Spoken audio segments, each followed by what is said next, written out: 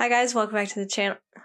What? Hi guys, welcome back to my channel. My name is Erin, and today we're going to be playing more Disco Elysium. This game really surprised me in many ways. One of them being I didn't expect to like it as much as I did, and now I'm kind of obsessed and I can't get enough. I actually recorded an episode earlier today and I paused because I had to go do something. After a while of sitting there, I really missed this game again, and I was like, you know what? I think I want to sit down and record more of it because I just really enjoyed it so much. By the way, those fake nails I was wearing in the second part, yeah, they didn't last me the whole day. This finger is like a little baby finger now because it's missing a piece. This thumbnail broke off like twice, so I glued it back on, and I used way too much glue, and I glued part of my finger to the nail, and I had to kind of rip it off a little bit, and that hurt.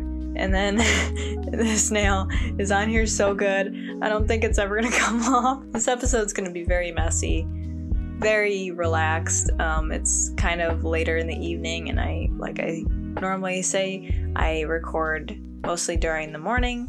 So when I record late at night, I get kind of weird and tired, and I'm like, should probably not do it this time of day, but it's fine. Honestly, I might make a snack or something. I might get popcorn. I don't really know. Guys, like I said, a relaxing video. Just sit back, grab a snack, drink, whatever. Come chill with me here because I'm going to be doing whatever this episode. This is my exploration episode. So in the last episode, we finally went around back of the Whirling in Rags to find the dead body that was hanging in the tree. This guy was apparently some sort of security guard, but that's still sort of up in the air right now because he's wearing this very expensive armor that I guess is very rare, and they only give it to people who are very like high ranking, or if they just have a lot of money, I'm pretty sure. One of the side quests is to find the rest of the armor that security guard was wearing and piece together that. We also found a serial number on his boot, so maybe we'll be able to trace that using the radio in Kim's motor carriage. I think it's cute that Kim is so protective of his car. I just think it's so adorable. Kim is so adorable. I am team protect Kim at all costs. I will literally fight anyone who dare hurt him. Oh, the dialogue is so good. All the options are so funny. I love the part where you could pat the mailbox or kick it.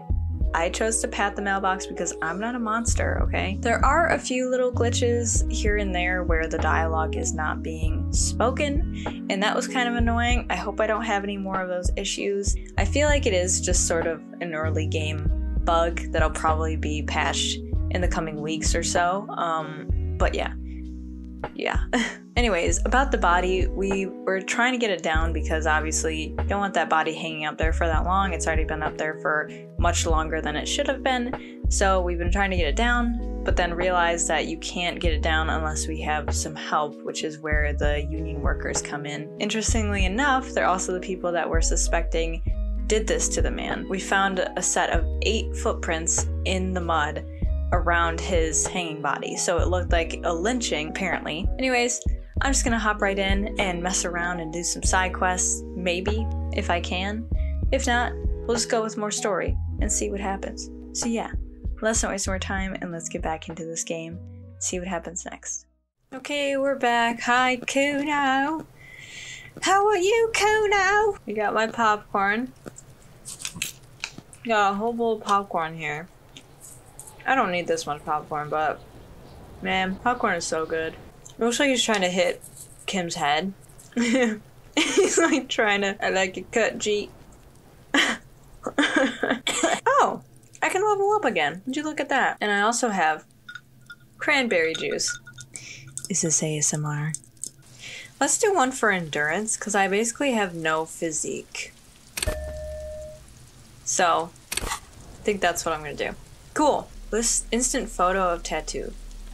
Oh, Lieutenant Kitsuragi snapped this photo of the hangman's tattoos. It's displayed the intricate web of blue lines stretching across his torso. You have to admit it looks quite cool. Oh, this is what we fished out of the trash. This is the ledger you found in the trash. It's full of notes written in a man's dense cursive. Have a closer look. Maybe it can be salvaged to start keeping notes on the case. Oh. It's the ledger you found in the trash. A pitiful cabbage of white and yellow papers hanging from plastic board. barely held together by a metal clip. This sad display is made complete by the faint smell of urinal cleaner. Urinal. Anything else? There's a piece of toilet paper, or is it cleaning tissue? No, it's toilet paper, desperately sticking to the back of the blue plastic clipboard. The cranberry juice went down wrong. Oh, didn't I try to flush it down the toilet? It's a metaphor for you. Ah, I get it. Below the pathetics, terror. Do not look into its blue heart. Inspect the toilet paper, inspect the clip, browse the white papers, browse the yellow papers, look at the clipboard, smell the ledger. I don't think you want to do any of these. It's just toilet paper sticking to the back of the plastic clipboard. You can take it off if you want. Take it off, leave it there. It's cool. Maybe it's the kitchen tissue. They look exactly the same. If you want it to be kitchen tissue, it can be kitchen tissue. It's not though. It's toilet paper. Fine, take it off. Still wet, the toilet paper, I mean kitchen tissue, sorry, peels off the plastic easily. All you have to do is shake it off your finger and voila, the ledger now looks marginally better. Cool. Inspect the clip. An aluminium block runs the width Aluminium. of the board, biting down on the paperwork. Its crocodile teeth are the only thing keeping the papers together. A regular pencil, the tip worn down to nothing, has been attached to the clip. Run your finger across the aluminium. The surface is interrupted by a silvery sticker. It's rectangular, sparkling with iridescence. You don't know how you didn't notice it before. Lieutenant, is this one of the hologram watermarks you mentioned? Point to the sticker. What? Yes, halogen watermark used for adding information to RCM property. Interesting. What kind of information? How can I read it? That's all, thank you. Interesting. How can I read it? It depends. Aside from an anti-counterfeiting stamp, mine has my station number and address. The information varies by date of issue. Oh, How many years you've been on the force, he's thinking. It'll have that. I wonder if it has my name on there, and my address. Like, how can I read it? Any capable light with the right wavelength will do. Like, for example... All RCM vehicles have headlights designed to reveal halogen watermarks. Oh, Mine too. cool. Let's do that. This means you can read the watermarks if you just turn the lights on. Let's do that. That's all, thank you. Okay. He returns to his neatly kept notes. While a bunch of sodden papers sag from the clipboard in your hand. It's a sorry sight. Browse the white papers. They're not exactly white. They're yellowed in patches by sunlight and alcohol, and covered in dense blue handwriting. Ink escapes into watercolor patterns, reaching its tendrils across entire pages. The paper itself is checkered, with faint red lines, forming short paragraphs. Once in a while, there's a red stamp that exclaims, "Case files commit to paper." The case files themselves are plenty. You count more than 100 sodden, crumpled up, earmarked pages falling apart in your hands. They appear to be sufficiently organized and extremely dense, if mostly illegible. What is in there? What are they about? Work, strife, poverty, the Jamrock Quarter. These are handwritten logs of investigations dating back to January 51, this year. The exact number is hard to estimate, due to missing pages and an odd naming convention. But there are at least 20, maybe 30 cases, undertaken, not completed, mind you. It's the middle of March. You have attempted 2 cases a week on average. Wow, that's pretty high, isn't it? I have to sneeze so bad. Is 2 cases a week good caseload, Lieutenant? There's a mention of a naming convention here.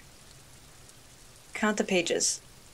I have to open an official case. Is there room? Or I'm done inspecting these. Is 2 cases a week a good caseload, Lieutenant? Huh? 2 complex cases to undertake is a lot, yes.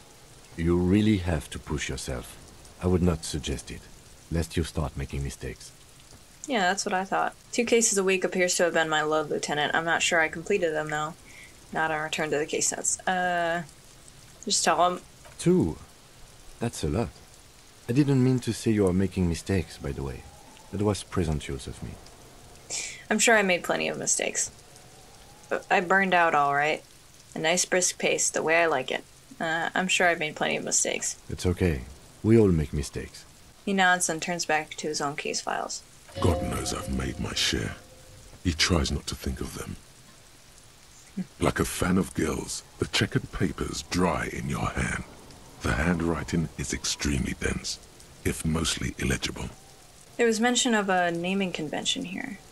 Yes, it appears you employ a, shall we say, robust yet literary system. Each investigation has its case number written on the margins. Yet, still more tellingly, most are accompanied by a name. A title, one might say even. One that draws inspiration from snoop fiction and vespertine cop show staples. Oh my, and they're written in capital letters too. I don't wanna... Back to the case files. Yes, all caps. One is called The Next World Mural. Another, The Square Bullet Hole Murders. Another yet, The Unsolvable Case. More? Others appear more light-hearted. The guys on a couch in an unexpected location, and the murder at the hookah parlor. Even the rare article-free collapsing tenement. Murder features prominently throughout. It's going to take an effort to piece these case files together, but it can be done. Once you're done inspecting them up close. So, I was naming them all? In like some sort of...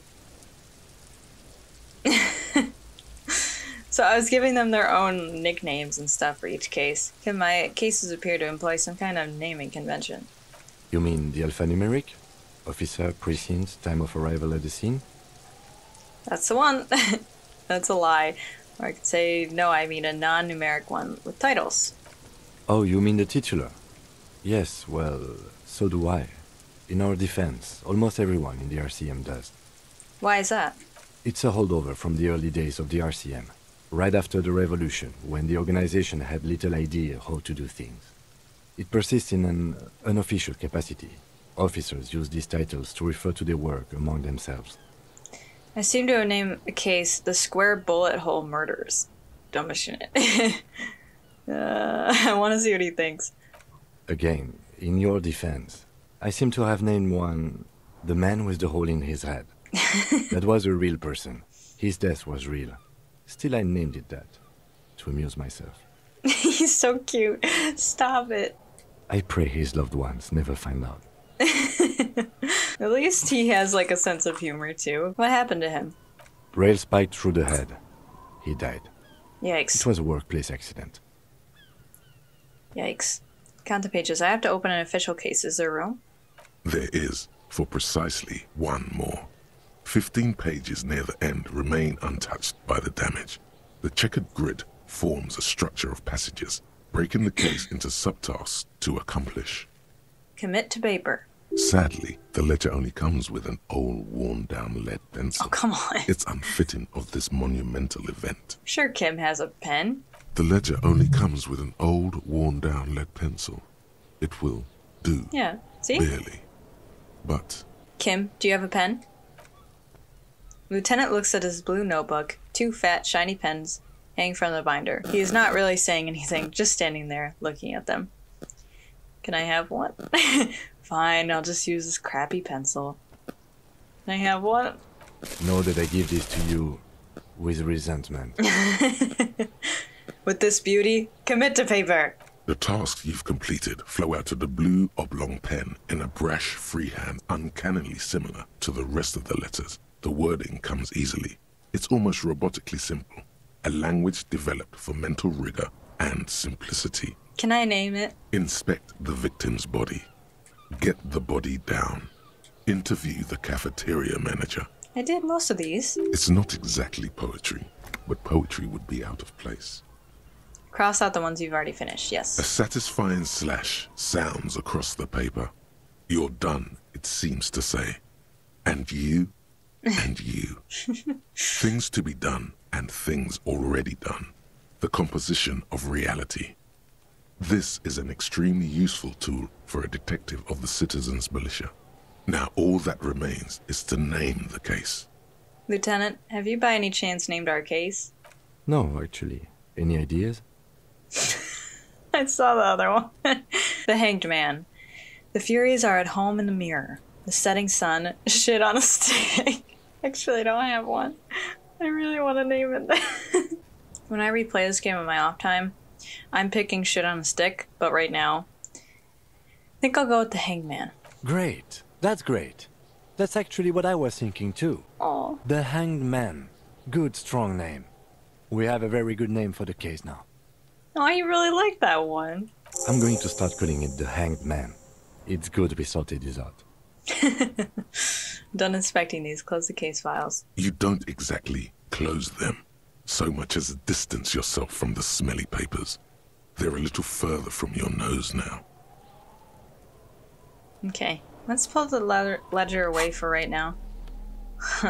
Oh no. This broken-eared mug somehow made its way into the whirling in rags dumpster. It depicts a person of Cimmerian descent, frolicking in a field of saffron flowers, bucktooth and grinning feeble-mindedly. It seems to be a cheap knockoff of some colonial-era antique.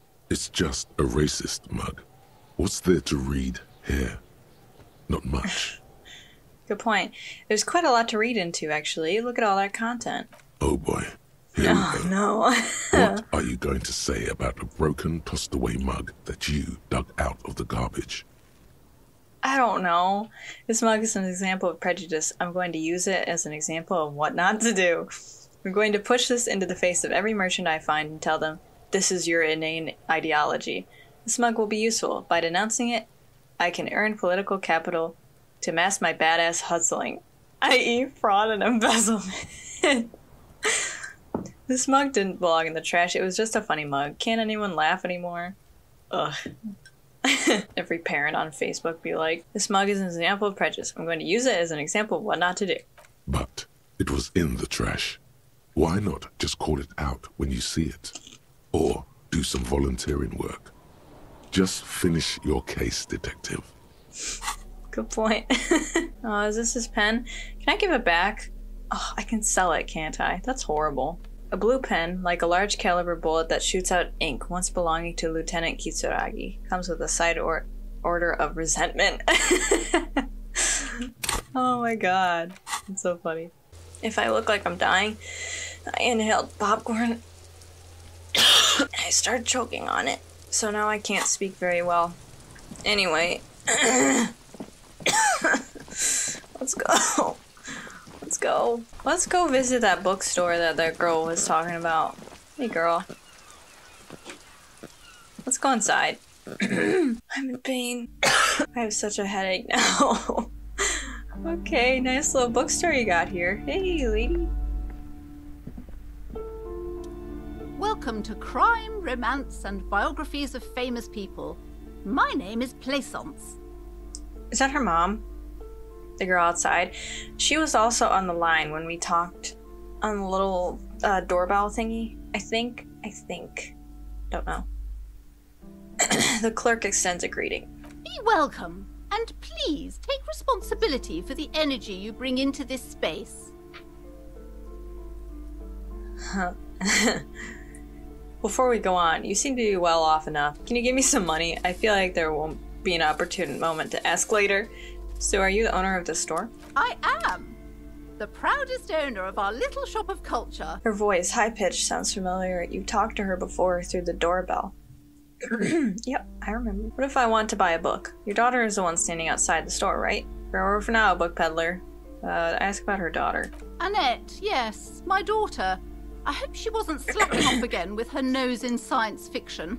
Tell me, was she at her post doing her job like a proper girl? This lady's a bitch. Yes, of course. No, she was definitely slacking off. It doesn't matter now. Tell me something else. Yes, of course. Wonderful. Did you talk to her? Yes. Great. On a scale of 1 to 10, how compelled were you to buy books after talking with her? Her opinion of her daughter depends on how well she lured you into the store. This lady's a bitch. Just love your daughter. She's working so hard. 10. She's certainly very polite and helpful. 5. I felt some interest. 1. Not impressed. I'm not going to grade a human being. I don't do that. Come now, it's not personal. It's about proper sales practices and market research. I expect an answer. 10. My precious, her dedication brings joy to my heart. If you have children, I hope they turn out as great as my Annette. The way you're handling her strikes me as wrong. Annette is quite the trooper. She's a great value add. I'm here to dismantle the free market and abolish child labor. Okay, let's change the subject. I'm gonna call her out on her BS. Mind your own business, sir. In our society, people don't get to tell each other how to raise their children. It's none of your or anyone's business. The way you're handling her strikes me as wrong. Mind your own business, sir. In our society... Okay, fine. About your daughter. Oh, yes. How's my precious doing? She's a good girl. I'm here to dismantle the free market and abolish child labor. You must be kidding. There's nothing like that happening. Depends. How much do you pay the kid? Good, sir. What does a young child do with money anyway? No, I save it for her, as a fund.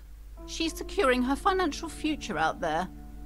Such criminal behavior would not happen in more developed countries. In some more developed countries, this sort of thing is 2 felonies: child labor and slavery. Oh, I guess I was mistaken. No, I'll keep calling her out. Those countries will realize they've raised a lazy and spoiled generation.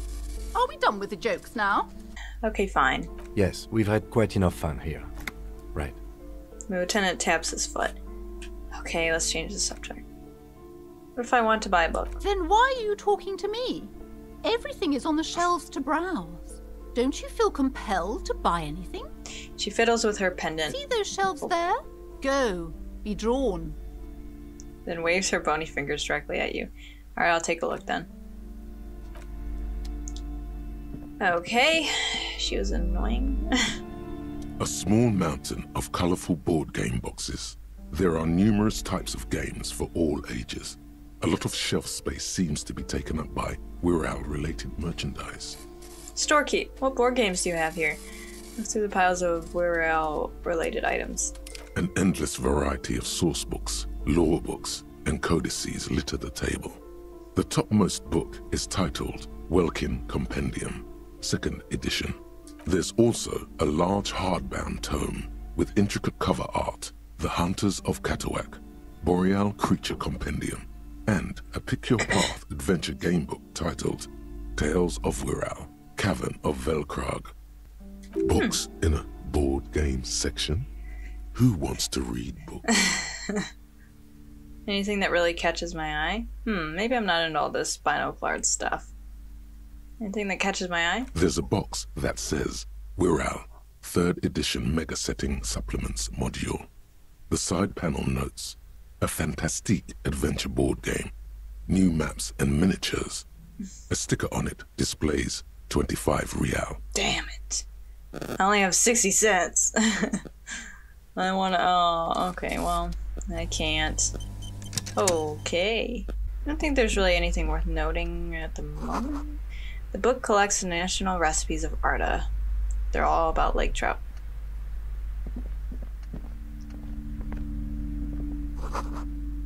Old sports magazines tucked away in the dark corner. Kim is so close. Okay. Whoa, what's going on back here, lady? Hey, what you got here? You see a set of tattered curtains blocking the way to another room. A strange cage-like trinket dangles from the curtains.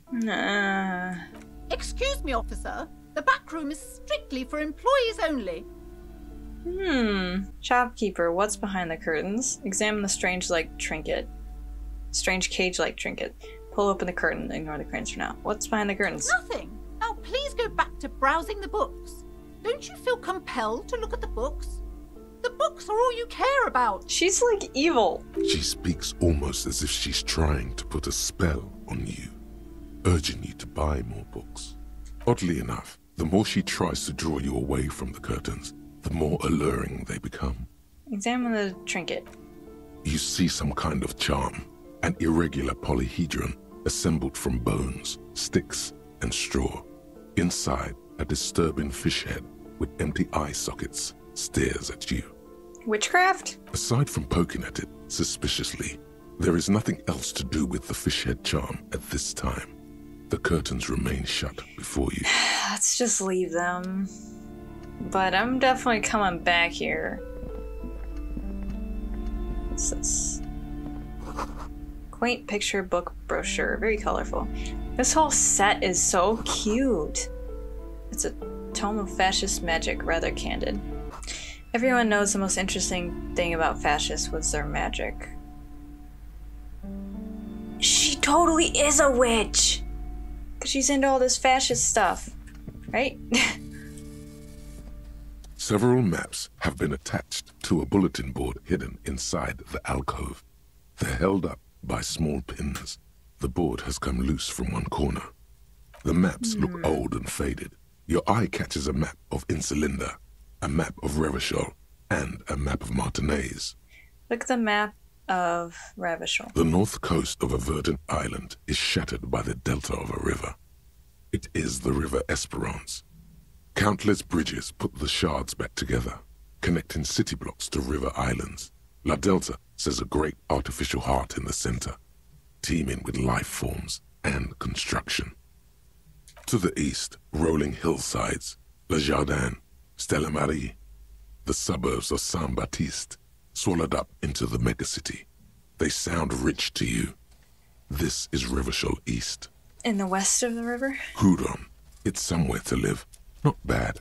Then there's Jamrock. It's bad. People shouldn't live there, but they do. Then Forberg. It's almost as bad, and much larger. Then Coal City. It's the worst. And Martinez? It's so small you can't even see it on the map. No, wait. There it is. North of Jamrock. The strip of coast next to the Greater Revachol Industrial Harbor. It looks downright despondent. It's almost Coal City, to be honest. No, this is somewhere to be. This is all you have. But it's still something. Streets and sodium lights, the sky, the world. You're still alive. Storekeep, can I buy these maps? I'm sorry, officer. The map of Martinaise is the only one available. The other two are not for sale anymore. And besides, you could scarcely afford them. They're quite valuable, though they might not look it. The map of Martinaise is 90 cents, though. I'm so close. Why is the one of Martinez so cheap? That old thing. It's an out-of-date map of a tourist location that never was nor came to be. From when some design studio people tried to spruce the place up 4 or 5 years ago. They also renovated the horse statue, set up those coin-operated viewers, and designed the new street lamps. The place does not look like a successful tourist trap, does it? What happened then? They didn't get that far, for some reason. A shame the project never got going. Would be nice if someone fixed Martinaise up. All these ruins are bad for business. So I can buy the map or I can steal it instead. Let's not. Let's just leave. And I'll come back when I can afford it. But should I just save my money for paying off my bill? Where am I gonna get 130 buckaroos? Bye, lady. I hope your child is okay. Okay, let's explore around a little bit more.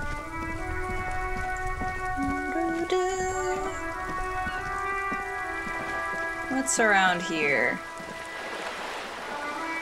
Does Kim have any more dialogue? No. Okay.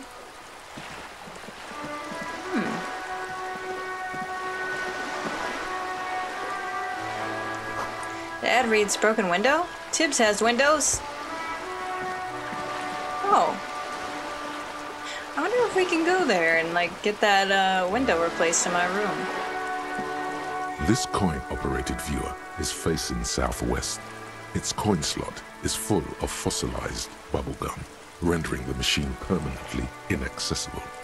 Poor little viewer. Pat it. Vandalism. Shake your head. Look inside.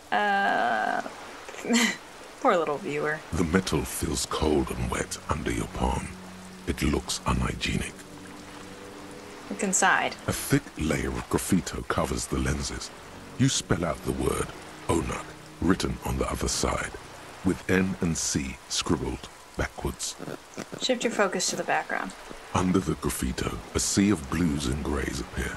Behind the water lies a coast, studded with concrete and reeds. On it, a church on stilts, lanky weather-worn wooden planks, an X-shaped cross topping its tower.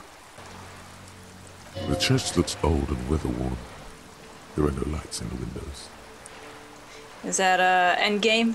Around the large wooden building, you see chunks of sea ice gathered on the beach, and a small tent set up on the ice. Huh. Wonder if someone's living out there. Vandalism. Probably some kids. The lieutenant inspects a rigged slot. Blech. A simple but clever solution to ruin in a coin-operated viewer. It took ingenuity. Stupid kids. What's in the trash? If you had a bag in your hand, perhaps you could collect these bottles and sell them. You got a bag, Lieutenant? Shit. I don't have a bag, do I? I know I should inspect that, frickin' tattoo guy sometime. Roundabout North. Capeside Apartments, Martinez Piers. Okay.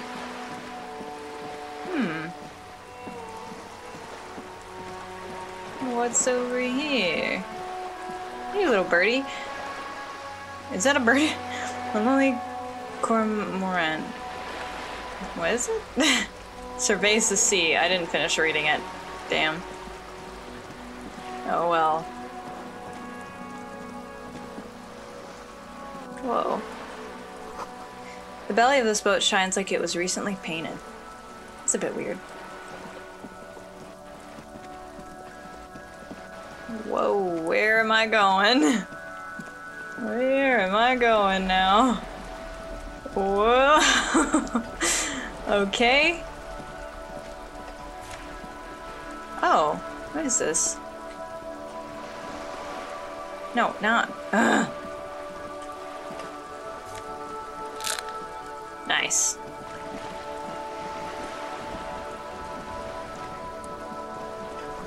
Document reserved for residents of Rue de Seine.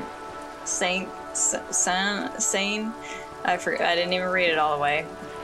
Whoa, who's this dude? Hey, dude. Oh, it's a lady. Okay. Wait, don't they have a beard? I don't know. Joyce Macier, a striking woman, leans against the cabin top of her sailing boat, smiling as you approach. Her green raincoat glistens with droplets. A silk scarf is tied around her throat.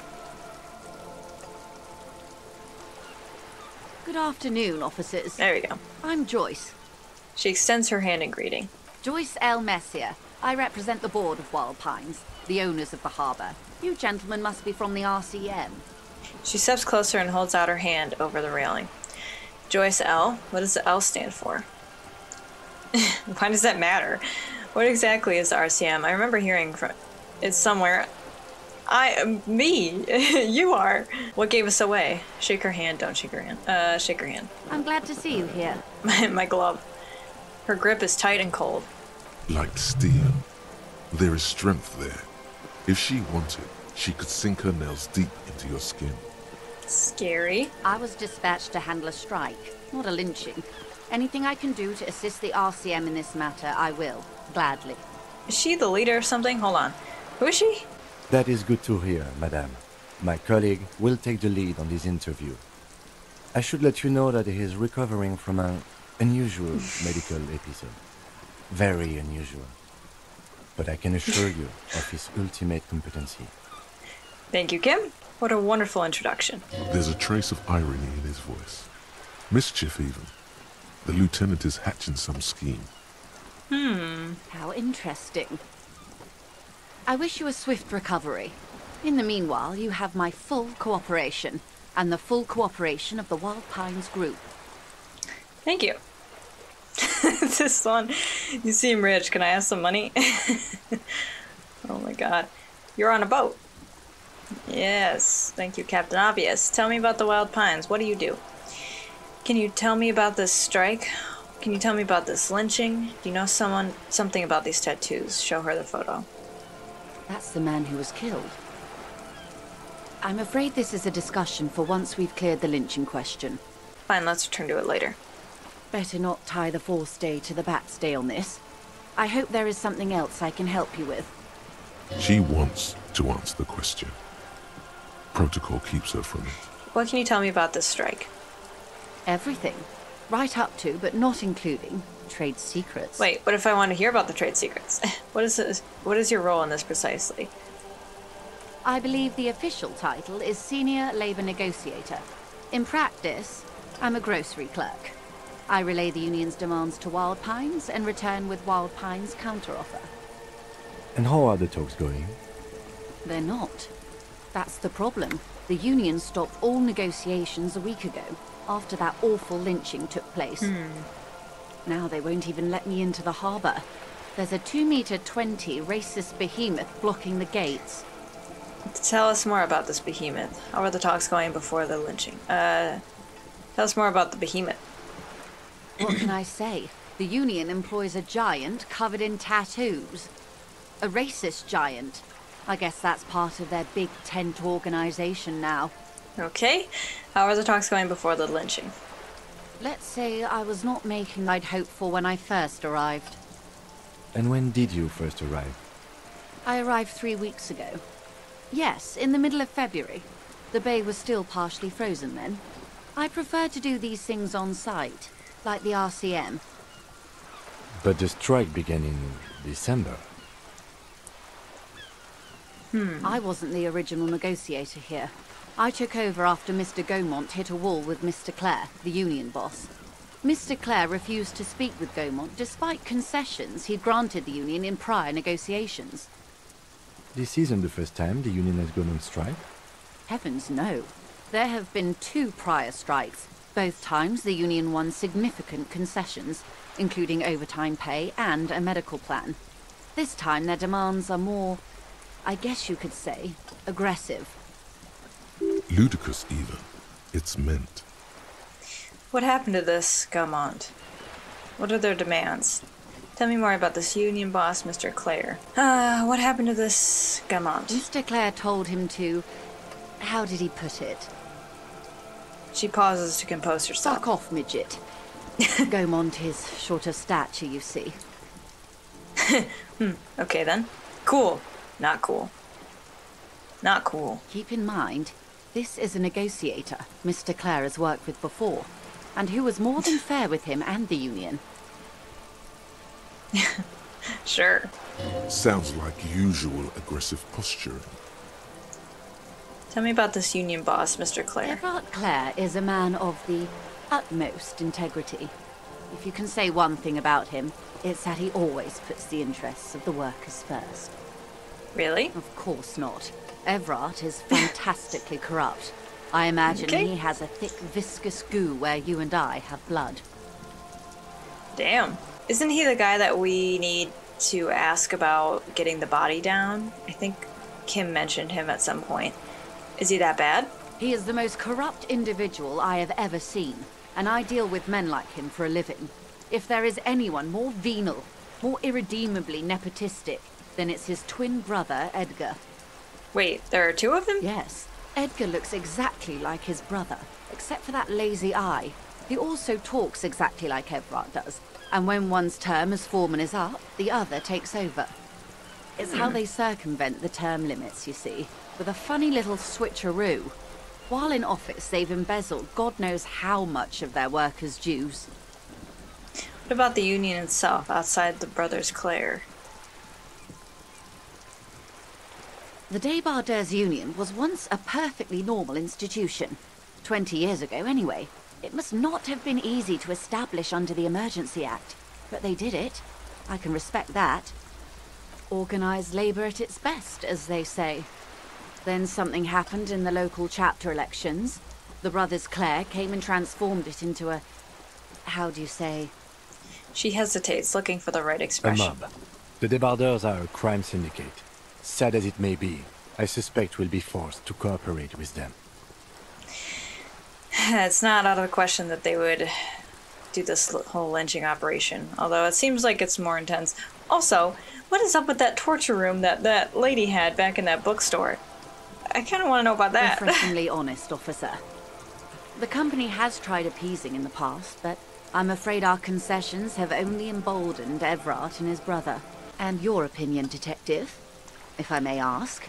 I'm a curious and talkative person, you see. Yes. Would you say the Débardeurs Union is... An effective advocate for the rights of local working men. A giant leech-sucking life out of Revachol. Basically a socialist mob. I prefer not to have an opinion on these things.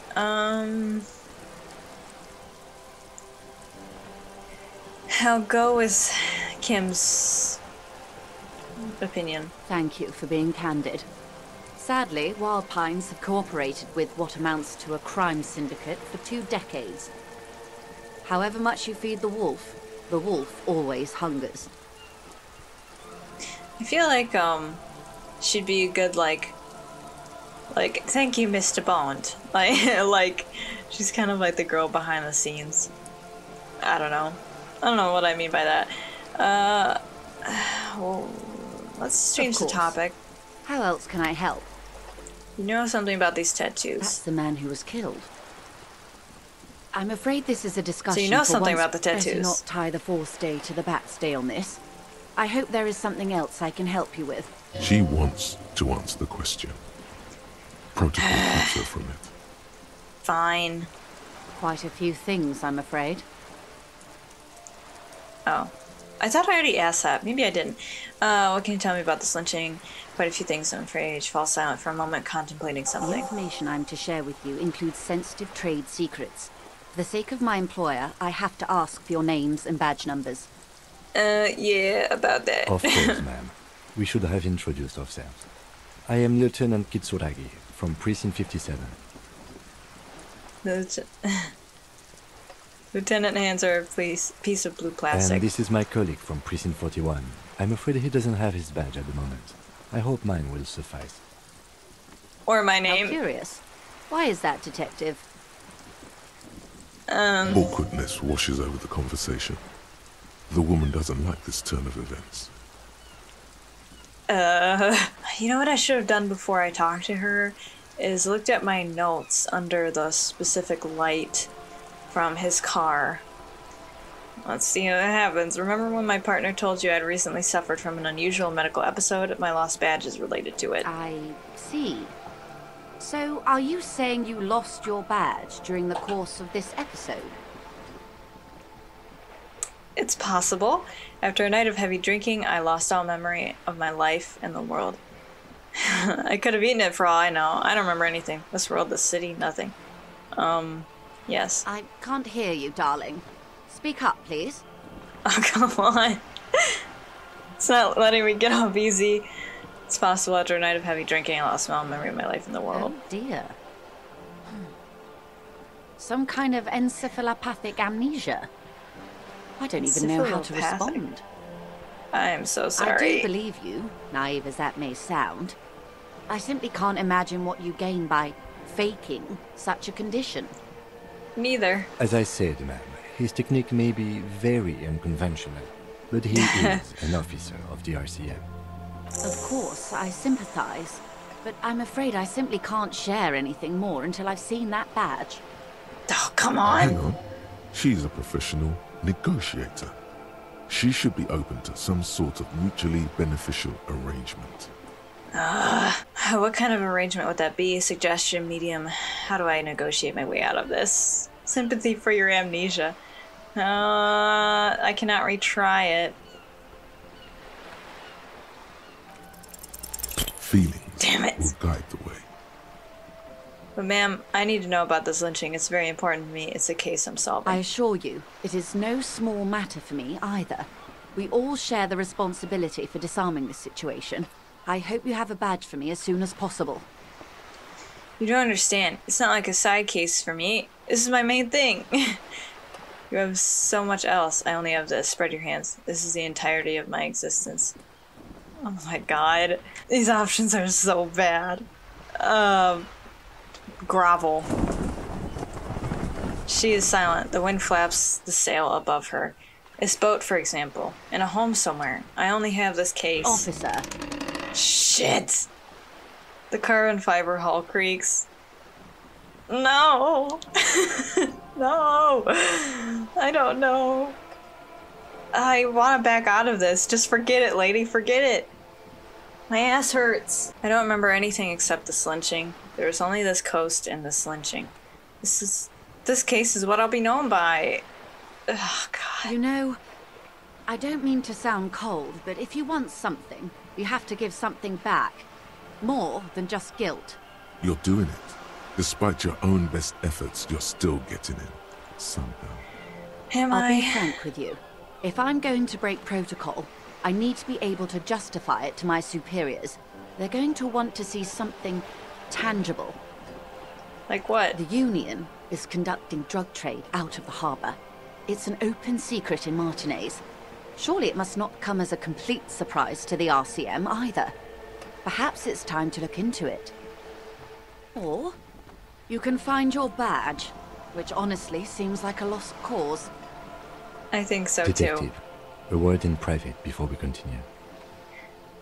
Oh no, he's gonna kick my ass. Oh, excuse us for a moment, madam. Shit.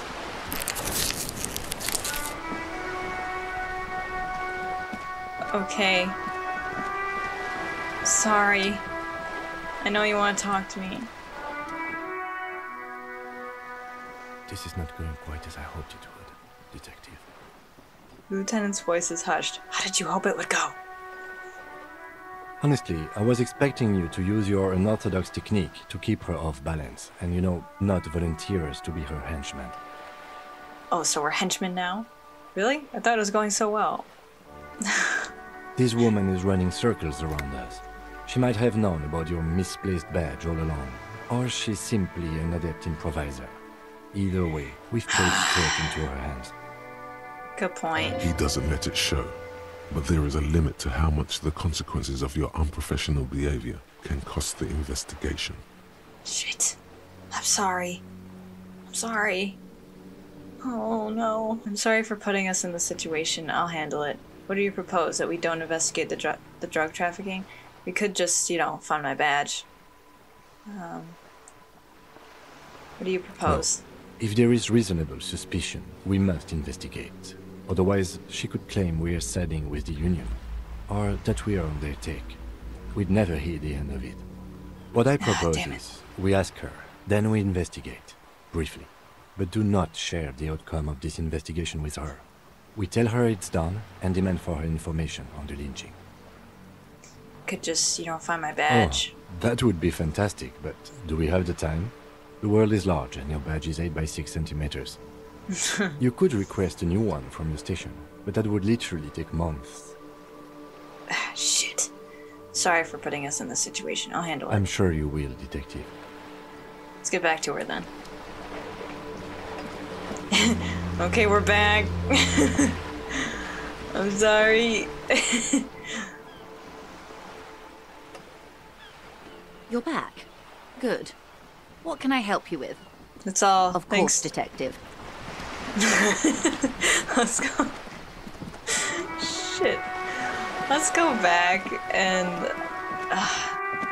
I don't think I should be going over here right now. There's other things I'd like to do. You know, I was also thinking, what happens at the end of the day here? I don't have any money for my hostel room.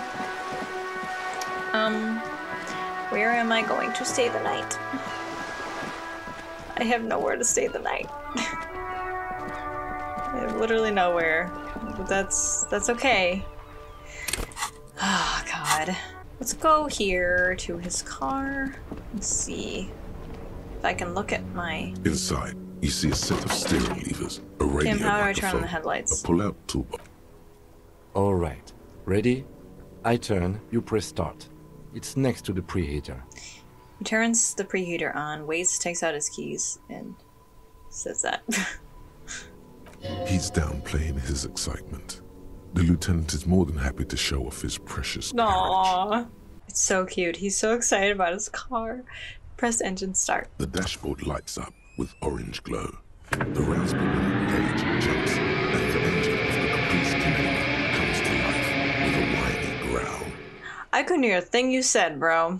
Press the button labeled headlights. The lights unfold with Whoa! a little click, casting electrical light onto the ground before the vehicle. There you go. I'll turn them off from the remote once you're done. We just need to stand in front of the machine now. Nice. Those are some bright headlights. This nail is never coming off. Oh, look at our shadows. How cool is that? Oh, I really like that. It goes on for a while, too. That's so cool. As you hold your ledger's clip under the headlamp, an iridescent hologram appears.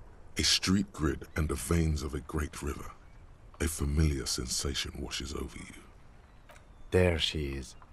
Revachol West. There's a note of pride in the lieutenant's voice. Around the borders of the watermark are dozens, no, hundreds of micro-perforations. Look at the shimmering street grid, or look at the perforations.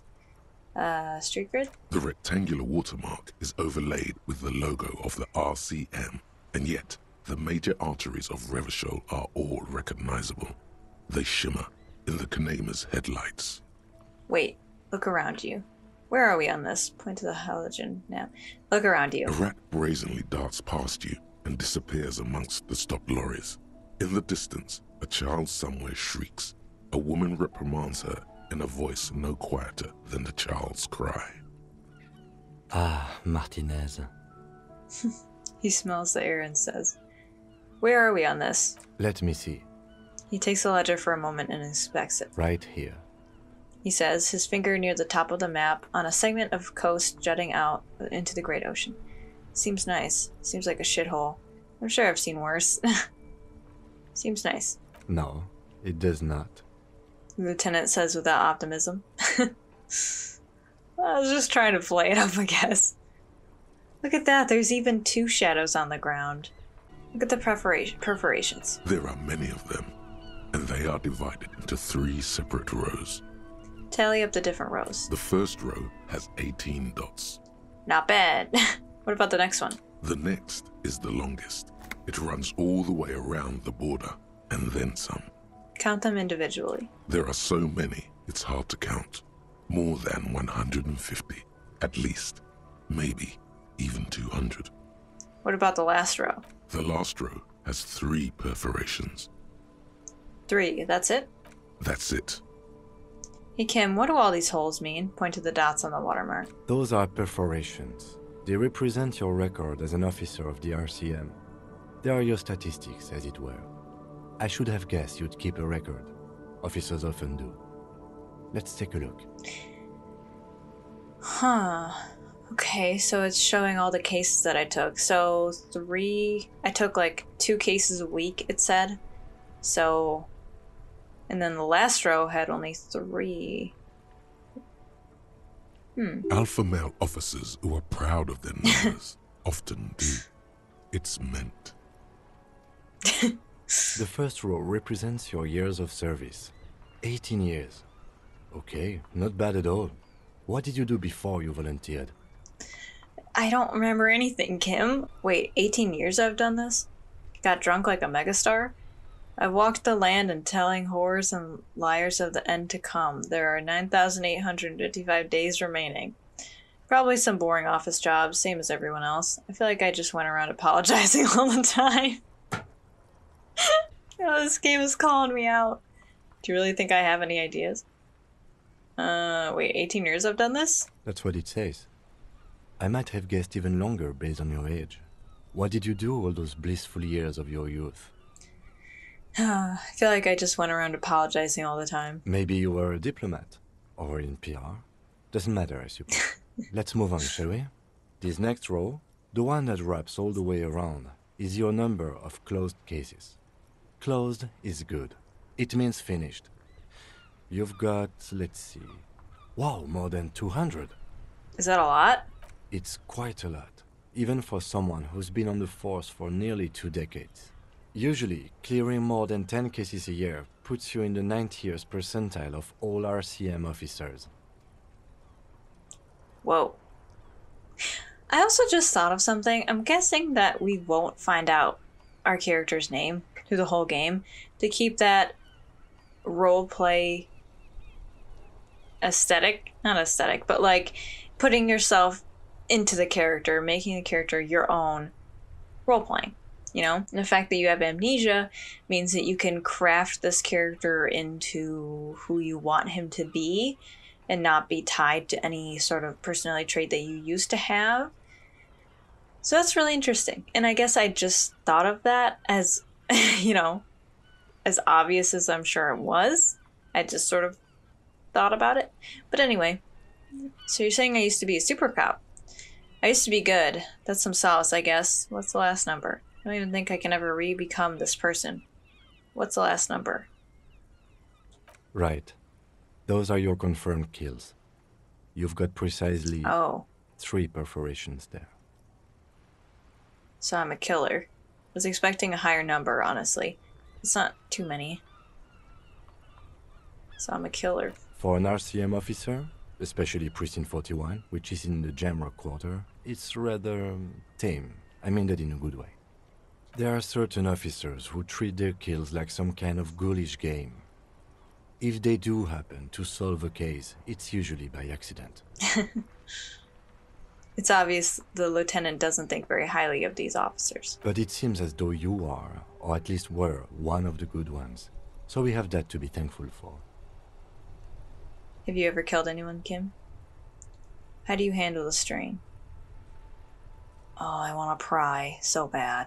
He's not gonna take this down. Oh. He says, declining to elaborate. It's not a problem for him to state it, however. Interesting. Very interesting. How do you handle the strain? Everyone has their own method of coping. Some more effective or self-destructive than others. He gives you a meaningful look. Personally, I find it helps to keep up a few hobbies. Like what? Oh, this and that. Let's not get into it now. No, tell me. Maybe I should find a hobby. Why not gardening? You've already got the gloves. He points to your yellow gardening gloves. It's meant in earnest. Please don't mistake it for a jab. Oh. Thanks for this. The lieutenant nods. What a cute moment. Okay, let's go. Right. I'll go turn off the lights. He presses the remote control on the key. Nice. The music is so good. So good. So we looked at the ledger. It's the ledger you found in the trash. A cabbage of papers hanging from the board, with the permeables drawer inside. It's barely held together by a clip, then made complete by the faint smell of urinal cleaner. Yep, I remember. Let's smell the ledger. The acidic stench of rotting food is rubbed off on the cellulose. It now forms the base of the experience. This base surrounded by a faint air of spoiled meat, the stuff of death itself, and then sprinkled liberally with the citrus zest of toilet cleaner. Ew. Can I read the case files now? It's proving to be harder than expected. You just don't have the intellectual rigor to patch the quilt back together. Try again later. Damn it. It's possible, yes. Easy, no. You need to come up with a small archaeological system to reorder the remains of your past works. At the moment, all they do is fall apart in your hands. Some dates, the numeric titular system is all you have. Okay. Look at the clipboard. It's made of dark blue plastic, hard enough to beat someone to submission with. The edges are rounded, however. The U4 size board feels thick and heavy in your hand. Light shimmers on its wet surface. On the back, you see the embossed letters, RCM. What did you say the color was? Shake the ledger. Back to the rest of this mess. What did you say the color was? Blue. The blue heart. Don't look into it. Okay. Shake the ledger. Something rattles inside, ever so lightly. Is there a hidden compartment? Peek inside. The plastic shimmers like lapis lazuli, but it is not see-through. You cannot see to its center. I just think of Minecraft. How would I open it? With your hands, you 4-sized pages hang from the clip screwed to the top of the board. Open the hidden compartment on the clipboard. I can retry it if I can't open it. Let's try it. Yay! The two sides of the board appear slightly misaligned, like a drawer that's come off its slides. If you bend the plastic on your knee slowly, the slides snap back into place. It should be possible to just, you know. Slide the drawer open. Wait, somehow I don't want to. Fuck no. Put the ledger away. Slide the drawer open. Without resistance or sound, the two panels move against each other. The compartment is now open. What's inside? 2 ticket stubs and a handmade postcard.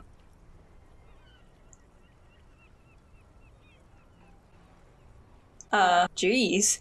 Pick up the ticket stubs. Pick up your card. Fucking kill yourself, you asshole.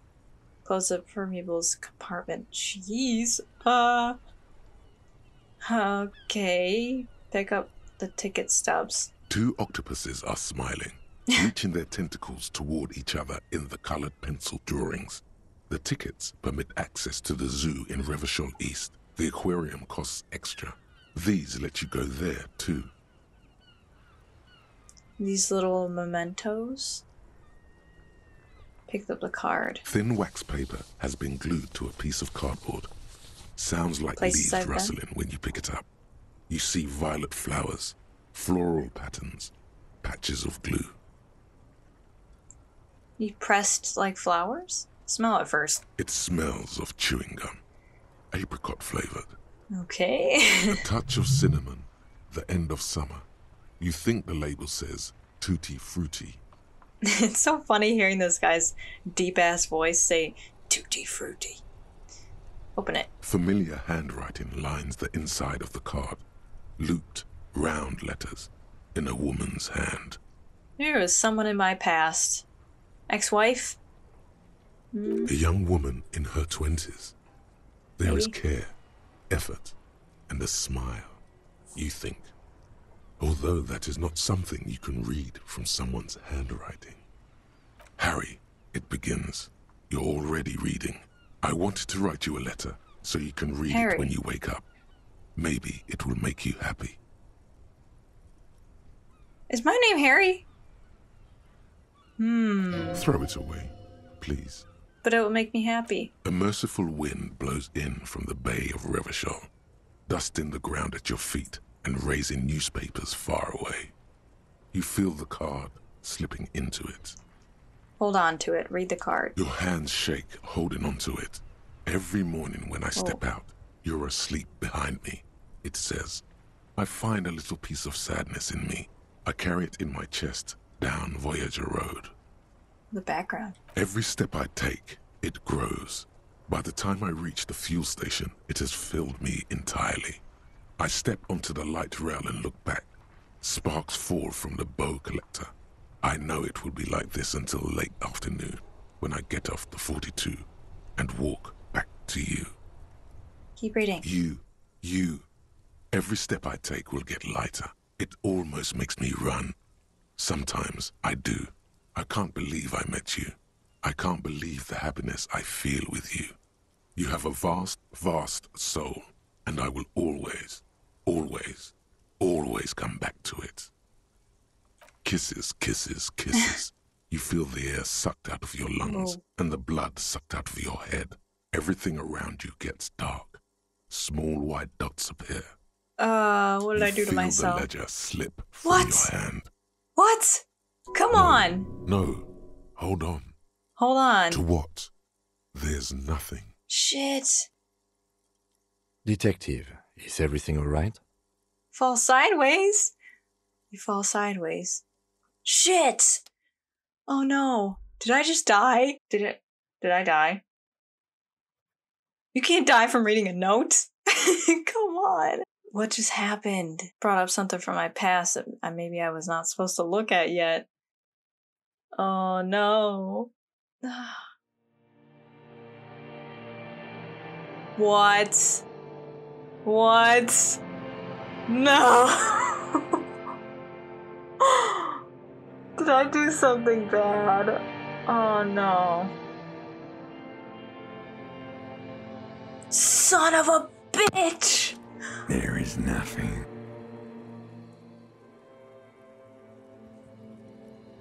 Oh my god, no. No. Again. No. Again? Nothing? Nothing said, brother. No treachery, just blackout.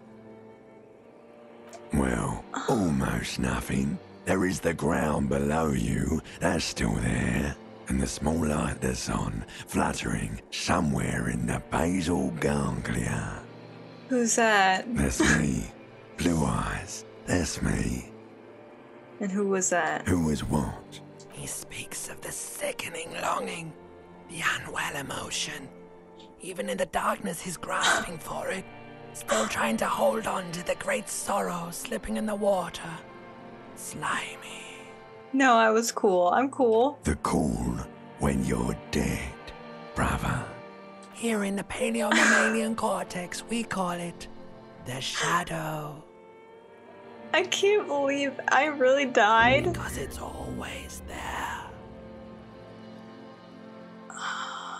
It's an X something. The Bloated corpse of the past resurfacing. no, it was beautiful. Beautiful. Believe me, stupid ape, its lack of beauty was not the problem. Where is Voyager Road? There is no Voyager Road. There are no roads, no houses, no lights in the windows. It's all on pause. Enough there. Enough. Just lie there motionless. You think they would let you? Until you disintegrate into biomolecules? No. Someone is breathing on your face now, inspecting your pupils, stupid idiot. What is that? It's cold. Yes, they're pouring something on you, something in you, and It's delicious. Glowing lights on a dashboard emerge out of nothingness. Oh, oh, oh! I'm alive. Oh my god, where am I? It's the upholstered cabin of Lieutenant Kitsuragi's motor carriage, seated in the driver basket. The air is thick with leather works and heavy fuel oil. Cold water runs down your chin. Drink. Water. Lieutenant is extending a small canister to your mouth. Drink. The water is cold, silvery, the stuff of life itself as it pours down your parched throat. The pounding in your head recedes. The darkness parts. Oh my god, I just had a heart attack. I thought I lost all my progress. Drink. You haven't drunk water in 2 days. Did you know the human body is not made to survive on alcohol alone? You need a secondary form of hydration. Drink. With greedy gulps, you down half a liter of cold water. Some of it spills on the driver's seat. The lieutenant pays no heed to it. What happened? Oh my god, I wasn't expecting this at all. I should ask you the same. I came in contact with the burnt out ruins of the past, Lieutenant. I was dehydrated, it won't happen again. Fuck it, starts climbing out of the motor car. I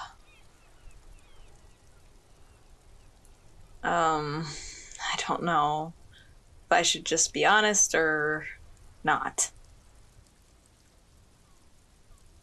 I should ask you the same sounds like too accusatory, like he just helped me.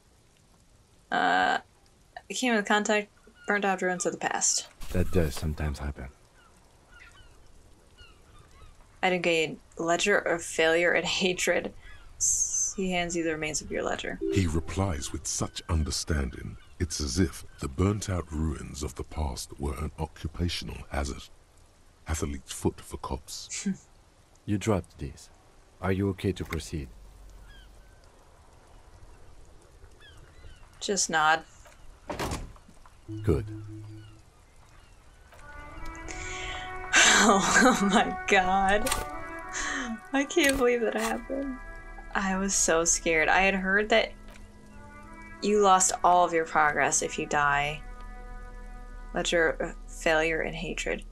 This is the same ledger you found in the trash, only worse somehow. It makes you think about the letter about a woman's handwriting and about not wanting to get out of bed in the morning. Shit, man. It's all cleaned up because he cleaned it up. Oh. Oh, I can hold it. Whoa. Whoa. How cool is that? White morning.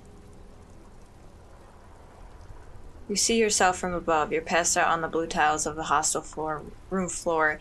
Even from this distance, you can see your eyelids flutter. At the mention of what? A great white object letting out its sweet smell like a lily of the valley. The little man's forgotten its name, but he remembers the feeling. And look, he moves. The feeling animates him. He instinctively reaches out for the feeling's best friend, a bottle of Commodore Red. He puts on his disco clothes and gets smaller and smaller. Oh. What did I just do? Oh. Oh, does it give me a bonus? Bonuses from thoughts. Oh. Nice. Let's go inside again. So, my name is totally Harry, right? Oh, who's this dude? Hello. You're new. Hi, bald man. It's all about money, you know. You gotta spend money to make money. Yeah, can you give me some? Money is what really matters. Okay, shut up. I get it. Oh. This is open. Whoa. The dishes are drying. They smell of chemicals and pine trees. Can we look what's in the fridge? I have a thought. Hold on. The aroma of spices, alcohol, and tomato hangs in the air. Hi. Glorsy? Quebec? A thin man is smoking below an exhaust hood, occasionally sipping from his mug. This must be the Whirling's cook. As you stop in, he nods towards the table and says something in a completely foreign language. The only words you can make out are Glorsy and Quebec. It must be his name. Garanzi. Grazie. Garanzi, Quebec. Sounds representative. Ah, grazie. Grazie. Grazie. I have some questions to ask. Mr. Quebec, I'm here on official police business. Hello, sir. Got time for a few questions? I have some questions to ask. The man puts his cup down and replies something, his left hand drawing arcs in the air. You've got some impressive pots there. I don't think I need anything else. Stay masculine. Got some impressive pots there. He smiles and bangs his ladle against each of his pots in turn. It's almost like music, especially with the sounds of assorted dishes boiling and simmering on the stove. Okay, is that it? Alright, well, I guess he can't really understand me, so. You see a heavy steel door with a prominent dimple lock. It's painted blue. You immediately feel drawn to the color. Blue is for mystery. Huh. Touch the door. Try to push on the door. I wonder where this door leads. I'll be back door. Mark my words. Try to touch the door. The cobalt blue surface feels rough to touch. The stainless steel door is flush with its frame on every side. Blue does seem to be a reoccurring theme in this game. Old cobalt paint, rough on the fingers. 40, 50 years since this was painted, maybe. Wow. Try to push on the door. The door does not budge. Wonder where this door leads. You do? Lieutenant... It's a door in the back of the kitchen. Why do you care where it leads? The lieutenant regards you with patient skepticism. I am drawn to its cobalt blue. It's part of the whirling in rags. There's something about this place that makes me want to know. Out of duty, we may find something pertinent to the investigation. Alright, it's not important, let's go. It's part of the whirling in rags. There's something about this place that makes me want to know. Eccentric. But okay, I suppose we could look into it. As a side investigation. He's not bothered by your eccentricity. He seems genuinely intrigued himself. Nice. Yes, a mini side investigation. No, the door is a mega investigation. The door in the main investigation will merge into a stereo investigation. A mini-side investigation. Gart is the person to ask about this. The cafeteria manager. Okay. I'm sure he would love to talk to me. Oh. A woman's hand wrote yesterday's menu. Today starts in a man's handwriting. That's interesting. Is that my perception thingy? Let's go upstairs and see if anyone else is up there. I like how you can hear the music, like faintly playing in the background. Very cool. Is she here? The door is closed. Still no answer. Okay. Did I check this room? Hello? Hello? I don't think Kim wants to go back in my room, but you know what? You don't have a choice. So, what's up with all this paint splatter, or like blue paint splatter on my door The here? bed is cold and not particularly inviting, but it's yours. The sheets look awful. Not time to rest yet. A mirror Oh, God. hangs on the bathroom wall. In it, your face, adorned with the expression. Ooh. Interfacing. Challenging. Use your chain cutters to fix the faucet. Stop steam from fogging up the mirror. I wonder if I can do that. Hold on. Let's try. Chain cutters. Are they in my hand? Yeah, okay. A mirror hangs on the bathroom wall. Let's try it. In it, you handle the Nice. chain cutters deftly, applying just enough pressure. The faucet regains a recognizable shape. The steam stops. Cool. This faucet is quite terribly mangled, but you just might be able to twist its parts into place. Told you that you needed those chain cutters. Everything is connected. Everything has a purpose. Your hands, however skillful, can't manage this task on their own. You should get your chain cutters out. The mirror begins to clear slowly without you having to wipe it. Okay. So this one's impossible, but I can retry it, and I have a better chance now. Still Damn not it. happening. It won't come off that easy. Okay, fine. Kim is just like, what the fuck? Can you tell me what's behind this door, Lieutenant? Thank you. Let's see if she's gonna open up for me. The door is closed. Still nothing. Lieutenant gives you a quick glance. He doesn't like where this is going. Try the handle. This door can only be opened with a key or from the inside. Okay, fine. Okay, I'm gonna leave this episode off here. I'm sorry. First of all, I'm sorry. This episode was kind of a mess. It didn't really do a lot either. I was just sort of wandering a little bit because I felt like playing this game. But at the same time, I'm not gonna apologize because, you know what? It's just fun to do whatever I want in this game and to hang out with the characters and explore. At some points, I felt like this game kind of drags a little bit just when you're talking to characters and there's a lot of dialogue and sometimes it doesn't feel like it's going really anywhere. It's just a lot of exposition, like that lady on the dock that I kind of screwed up a little bit, and now we have to do another quest for her that Kim doesn't want to do, so sorry Kim. But either way, it's just fun to roam around, like I said, and I'm having such a good time with the characters. The dialogue is so funny. I scared the shit out of myself. I thought I totally got a game over and ruined everything. I thought I was like dead for good and I'd have to do everything over again. So glad that is not the case, and I'm back. But it looks like Harry, I think is my character's name. It looks like he has a troubled past, to say the least, and all these memories are making him just like black out all over again, and it's almost like his brain is not letting him relive it at all, so every time he tries to, it just completely fails on him. So I have no idea. Hopefully we can uncover some things as we go on. This game is a blast. I really hope you guys are enjoying it like I am, because He's just so good. I keep saying it every time, but I enjoy Kim's character so much. He's just such like... He's a straight-faced guy, but you can tell he has a good sense of humor underneath, and he's just really selfless. And it was interesting to hear that he has killed someone, but he didn't want to elaborate.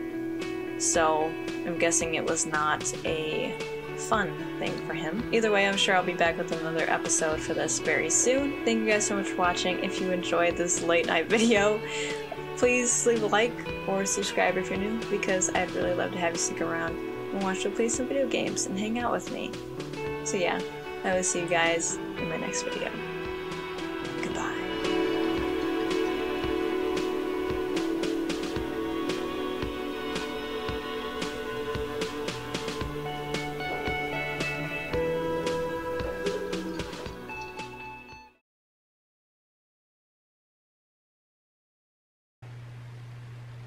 Fork knife. The mic isn't even on right now. Fork knife. This is my scar from Fork knife. We got a #1 victory royale, Aaron. Please.